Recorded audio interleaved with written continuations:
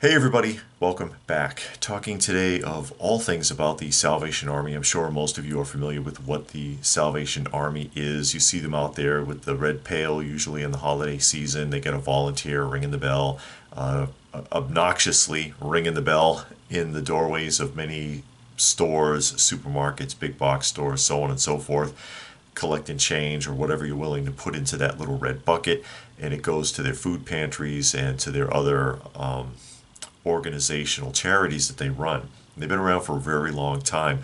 They're not as active as they used to be. You know, back in the day, it was a big open kettle with a guy dressed as Santa, and they'd have the Salvation Army bands out there. You don't see that anymore. But anyway, before I get flying here, I just wanted to give a shout out to Jason. Jason, thank you very much for reaching out and helping the channel. I appreciate it. It means a lot, actually. It does. But anyway, Salvation Army now apparently has entered into what is commonly referred to as the woke culture, talking about systematic racism and requesting in a guidebook of their patrons, their donors, to repent of their systematic involvement in racist America, whether they know they are or not, or whether they're racist or not. And I'm not one who goes in for the whole people are inherently good thing. I don't believe that. I think people are inherently bad, and that people are selfish and mean and nasty, and that they have to want to be good. I've talked about that a lot here. You have to want to be a good person. You have to want to be an honest person, so on and so forth.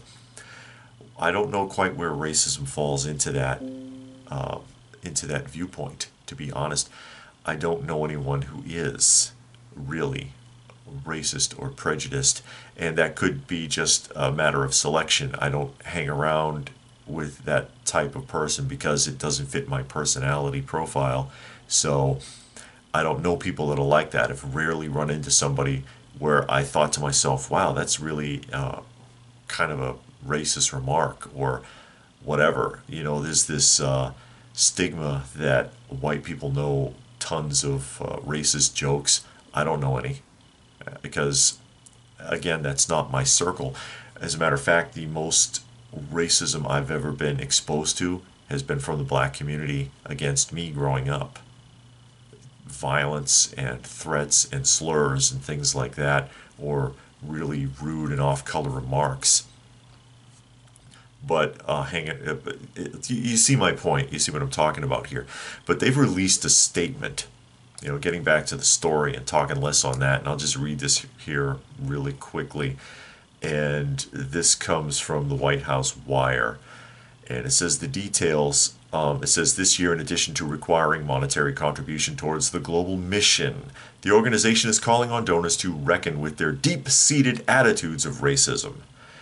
In a guidebook titled Let's Talk About Racism, which I'm sure you can probably find on the internet, the charity asks donors to consider the ways in which they have consciously or unconsciously supported prejudicial systems that inflict harm on racial minorities, adding that it acknowledges with regret the Salvationists have sometimes, I like how they say sometimes instead of suggesting they're all in like everybody else, shared in the sins of racism and conformed to economic, organizational, and social pressures that perpetrate racism.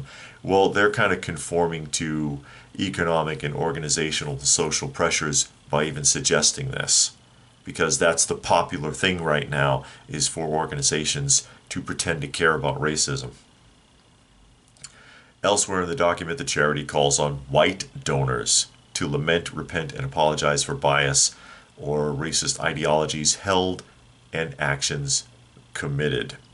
Indeed. And there's another snippet of information here. It says the charity reiterates its viewpoints in another document created by the Salvation Army's International Social Justice Commission. The fact that they even have a Social Justice Commission tells you everything you need to know, called the Study Guide on Racism. In that document, the Salvation Army plainly claims that racism is obvious and evident in nearly all facets of Western society and argues we must stop denying the existence of individual and systematic institutional racism. They exist and are still at work to keep white Americans in power. And I don't believe that, obviously. I do not believe that.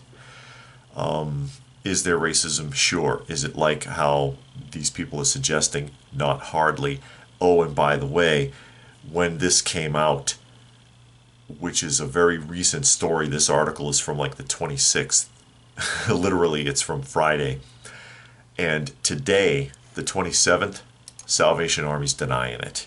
They're denying it, and they have this statement, and this was talked about on Fox News. It says the Salvation Army is not asking donors to apologize for their skin color, and we do not endorse any philosophy or ideology. Obviously you do. Such claims are simply false and injure our ability to fulfill our mission, which is to preach the, and it goes on to say, the gospel of Jesus Christ, so on and so forth. You know the statement. They're backpedaling, but it's already out there. So now you're being dishonest about it too. I don't trust that. I don't like that. I do not donate to the Salvation Army. If I did, I would stop. I would stop plainly. If you do or don't, it's entirely up to you. That's on you if you want to donate to them, if you want to help them out. The charities do help people, but this I don't like, and I would prefer to see them basically keep their mouths shut. I'm sick and tired of hearing people talking about social and political stuff. I'm tired of organizations and celebrities going on and on about this to get attention or to look like they care about something, because I guarantee you they don't. They do not care. What they care about is what you think about what you think they think. So organizations, celebrities, musicians, please just shut up. Politics and social justice garbage have found their way into basically every facet of our lives, and there's almost nowhere left that you can go and hide, because people really just want to be left alone. They want to be left alone. They don't want to hear it. They don't want it forced on them. There's an argument that was made, and I'm going to address that really quick.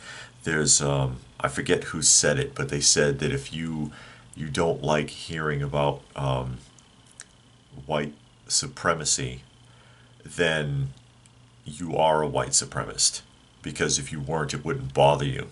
And I'm like, how does that make any sense? If you're decrying racism and white supremacy constantly, most people will apply that to everyone in that color group, if you will, no matter where they came from, no matter what their background is. It's a blanket statement.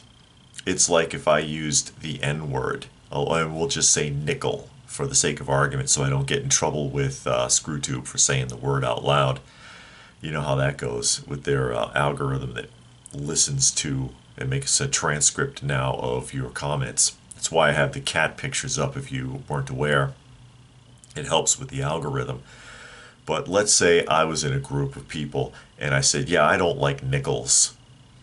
And I'm talking to black people, and they're like, well, why would you say that, right? Oh, I didn't mean you. I meant, nickels. It's the same thing. It's a blanket statement, and it is offensive. It is offensive. I'm tired of hearing about white supremacy. I'm tired of hearing about white privilege. If there's white privilege, I need some. I mean, I grew up so poor I had to wash my clothes in the bathtub. Okay? Don't tell me about white privilege, because it doesn't exist. There's economic privilege. There are people that are very privileged because of the way they grew up or because their family had money. But that's all walks of life, not necessarily just one grouping of people. But I'm just curious to see what people have to say about this with the Salvation Army. Just throwing it out there. I was kind of surprised to hear it. It doesn't surprise me too much, because I've been to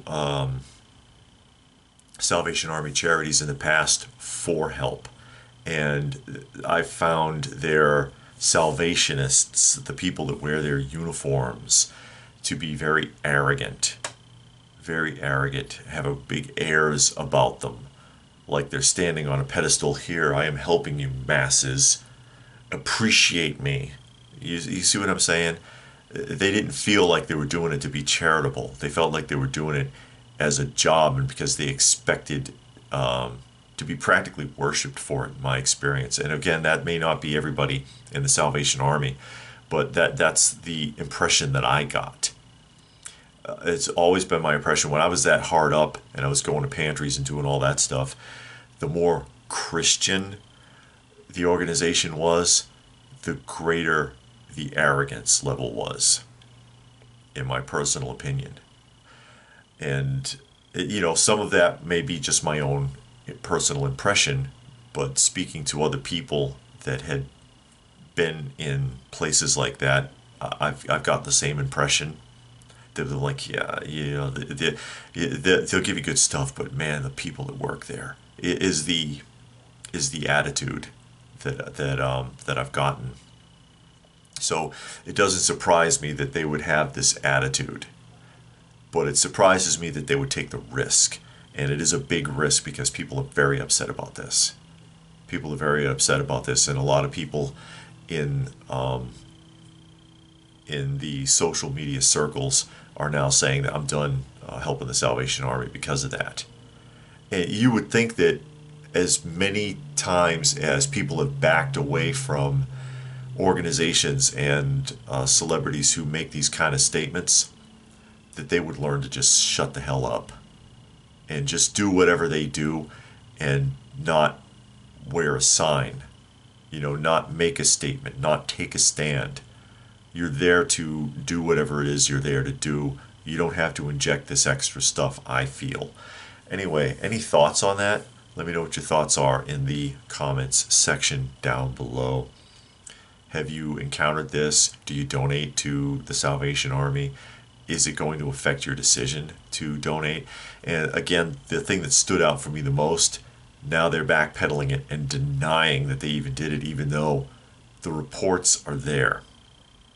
You can look these statements up for yourself. They said this. Now they're acting like they didn't. So which is it, Salvation Army? Now you're not being honest? That is very Christian of you, actually. I'm sorry to say, because there is a difference between being Christian and being Christ-like.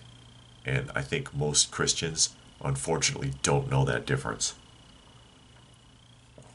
And if I've offended you, well, maybe I just want you to think about it. Anyway, again, thoughts. Please do give the video a thumbs up. Share it if you can, probably the only way it will get seen. Subscribe if you're new, all that good stuff. If you wanted to help the channel, there are links for that down below. Every little bit helps, and I sure do appreciate it. And so what more can I say but stay tuned, folks, because there is more to come.